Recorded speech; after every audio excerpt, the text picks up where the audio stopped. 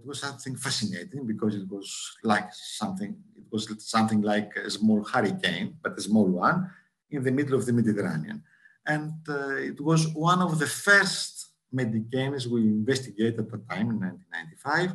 And then a lot of people, scientists in the Mediterranean countries from Spain, Italy, and Greece started investigating Medicanes. And so now we have, after this period of almost 30 years, we have a long track of Medicanes in investigating Medicanes from many scientists in Europe and the Mediterranean.